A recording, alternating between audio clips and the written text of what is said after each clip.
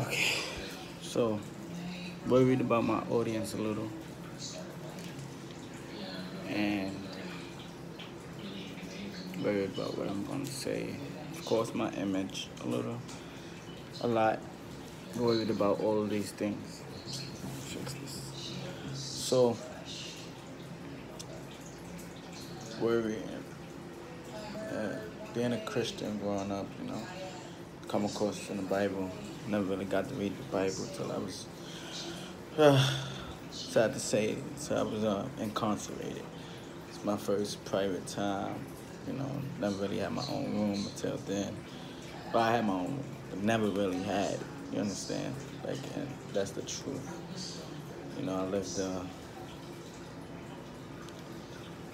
I lived in a house that had two openings, and for some reason, my privacy was always invaded. Uh, so jail was the only time I had a private time.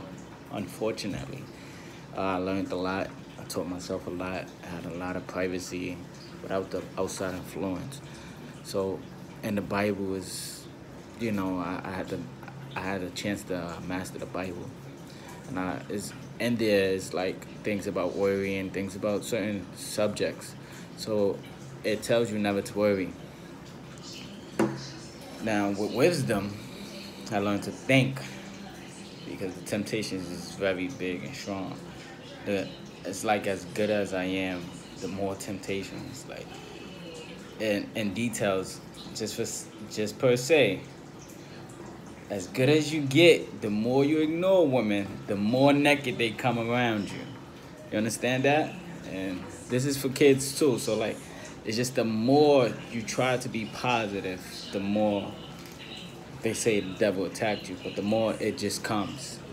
I don't have to use the Bible in this subject, but the more you try not to do something, the easier it becomes, and it becomes more available to you.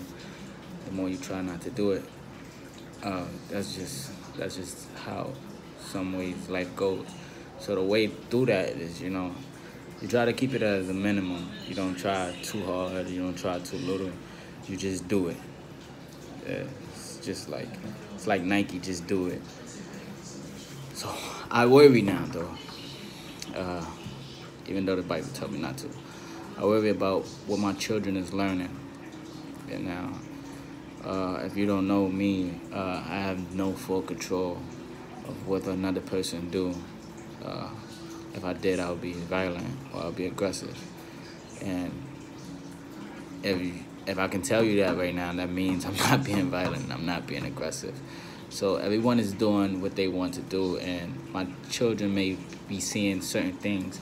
And this one particular child, maybe a baby, uh, I'm worried about what she's learning or what he's learning or around uh, the cleanliness of the environment, the delicate things that's more important.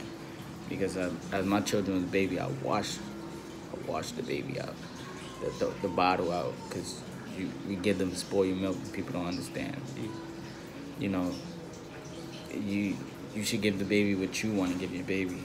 I went through that myself to know you ain't gonna drink the baby bottle yourself.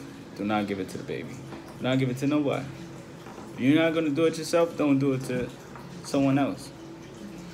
So I have to worry about things like that. So I worry about what they teach in school because I have older children too. And then we have older people that we be around at all times. I mean, people that's coming of age, and you don't know what they learning in school. You don't know what they learning. So to teach the proper things in school, I don't know how that's gonna go because the system is you know, so messed up. They hire people who probably not good to their own children. So what you expect them to be as a teacher?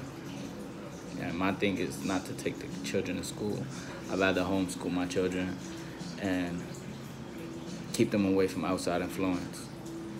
Because outside influence it comes in home, and the adult, the parents, is responsible for the child for whatever he did. But say, for instance, he learned something in school and he bring it home. The first thing, the law would say is that they learned it from the children. And then that children passes it on to another child, and that child passes it on to another child. And it all came from school. They got to be in class with more than 20 people. Some maybe less, some maybe more.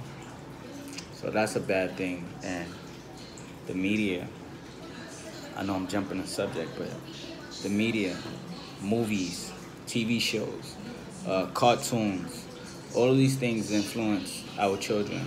Commercials, brands, music. You see a bottle of liquor. My child probably never saw a bottle of liquor or saw me with a bottle of liquor. Say for instance they didn't, right? And then they see it on TV. Now they know how to drink, or they see it with another person. And the system is made where we have to work to provide for our kids. The first thing the judge would say to me is, or whatever, the first thing they say to you is, oh, you have to take care of your child.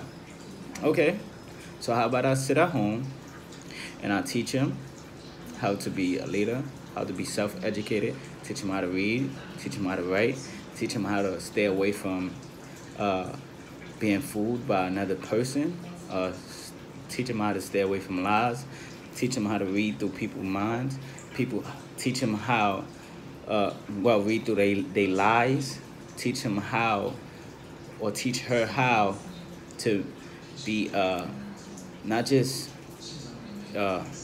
school or systematic intelligent, where you have to kiss the teacher butt to get a more or less teach them how to own their own business without having that education, because the education is something that someone has to give to you. But knowledge is something you give to yourself. See, I can teach you something, but that don't mean you're going to take it in. And then that doesn't mean it's the right answer or it's the right thing. So when you self-educate yourself, you read between those lines. I take this, I take that, and then I go with my solution, what I think is right. It may be important, it may not be important.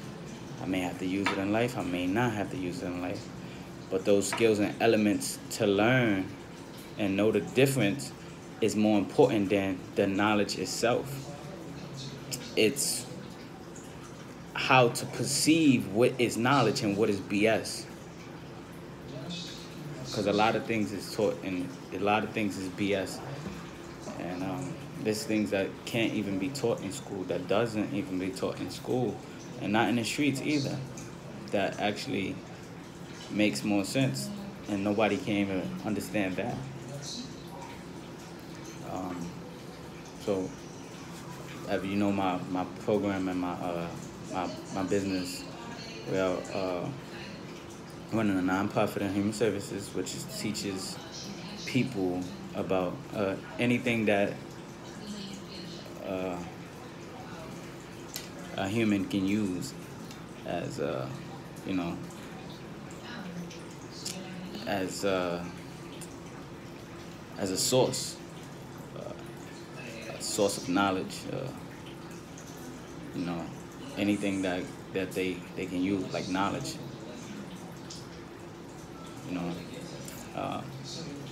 Domestic violence partnerships. I'm against domestic violence, and it doesn't have to be the two people that's involved with the domestic violence. It could be outside. It could be where are you, who you're around, that can condemn you to feel, to hit the other person, to take it out on the other person.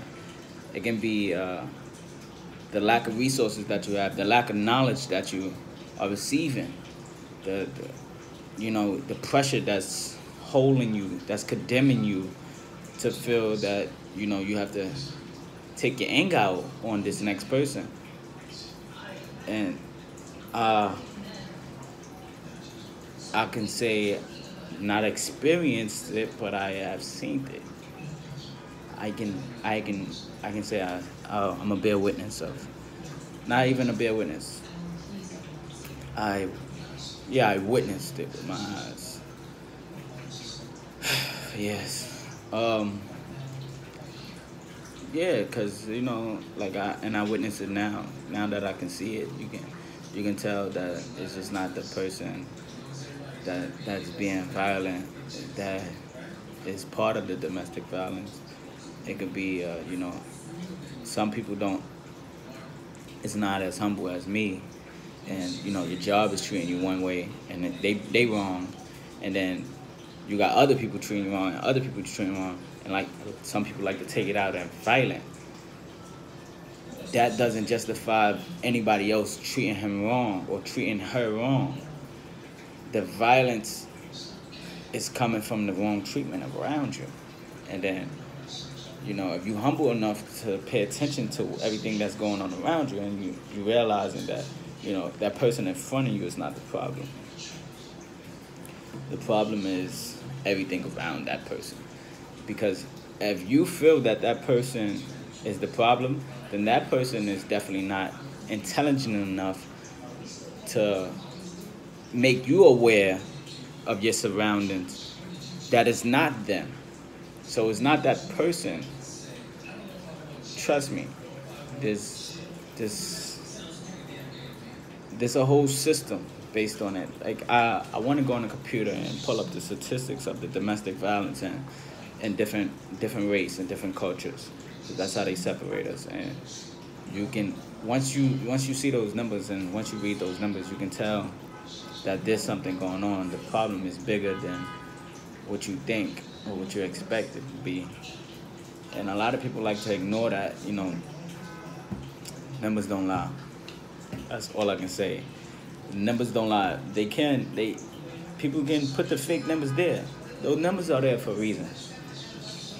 And if you can't see if those numbers is high in certain race or in certain environment, you can't see that it's not those people, it's that environment. Like there's something else. Okay, maybe that environment need help with a certain situation. And I think that's what it is. There's a saying of back in the days they used to take the darker colored men out the household, and the woman will have to stay alone. I know Jay-Z mom is, I hear that it's kind of like it just makes sense. So if they was doing that from back then, I mean, and it's still happening now. I just think that, divide and conquer exists, and it's just more sneaky. So where you feel you to blame for it. So you become a domestic violent person when it was all set up for you to be a domestic violent person, because it was set up for you to get out the house anyway. And you thinking is, oh no, oh man, I was going through this, I was going through that. I'm sorry, so many bad things was happening to me. No, that's the way your story was written to be. And they say if you don't know your history, then you're bound to repeat it. So educate yourself and think. I know I probably sound like a comedian. I am a comedian, but I'm being serious, and this is something very important that I like to tackle. I always get to this point where I'm worried about my kids and what they learning and what they doing. It's not right what's going on. It's not right. Point blank period. What I want? Yeah, I want my kids. I want to have custody of my kids. I want to have my own place. I want to live in a mansion. This is what I want. Trust me, if you don't dress like it, you don't walk like it, and talk like it, you're not getting over those things. They're going to say, oh, no, you can't afford it. You can have the money. They're going to tell you can't afford it. Why? Because the way you look, the way you talk, and they're going to look up a bunch of other things and say no. That's what they do. If you talking that right stuff and you dressing like it and walking like it, then they can say, okay, come here. You don't need money. And that's the trick. And that's, when you don't say nothing about it, then it happens to you.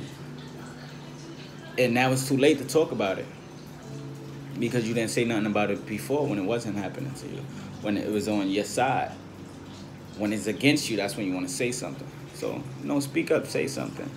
It's a free country, it's a free world, And to go beneath my belt, not beneath my belt, but like beneath the image, I could look over things.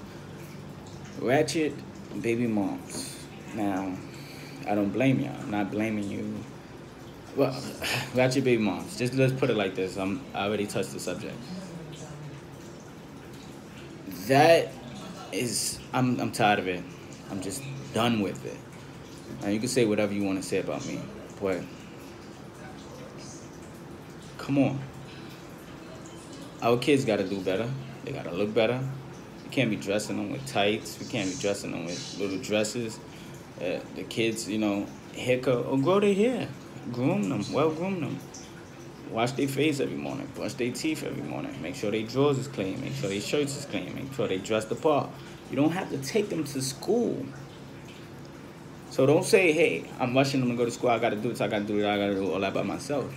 You can start right at your home and say, hey, you know what? This is my family. And nobody's telling me to do with nothing. Nobody's telling me what to do with my family. And I'm going to start here. And I'm going to teach my kids to be like that.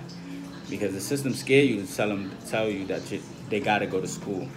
Unless you love money and you say, hey, I need this money, I got to have this money, which is you choosing the money over the child. It doesn't matter what you say and how you say it. That's what you're doing. Unless you have that addiction, you say, hey, you know what? My children, we're going to run our own company. We're going to do this, we're going to do that. I'm going to self-educate y'all. We boycotting the schools. That's the next movement. Because in these schools, most teachers is not even from the neighborhood. You have some teachers from the neighborhood, but they already thinking different because they working for the city. And when you work for the city, you're trained to think different. I work for the city myself. There's a lot of things we have to turn our head to, and there's a lot of things we act like we not human beings. We have to. Why? Because we are getting paid for it. We're getting paid to say, hey, no, you can't do this. No, you can't do that. That's our job. We is getting paid to do stuff that we normally would think is wrong. That's our job.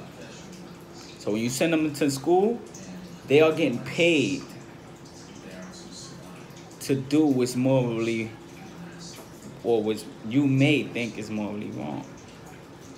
So when you don't send them to school, now you're teaching your kids, household, family, whatever you want to do in your household, clean, whatever. That's what your rights are really stand for. But once they go out the house, they are going into another, you sending them to a whole different system where from kid, whenever they send, whatever age you sending them, they got to learn how to live through that system. They're going to be in school for the rest of their life and work for the rest of their life, or they going to go into a different system where they fall out of school and go into the jail system. But you're teaching them to walk on their own in the path of systems. Is what path they fall in that they have to live in for the rest of their life, but that's what you're teaching them. So, I'm out.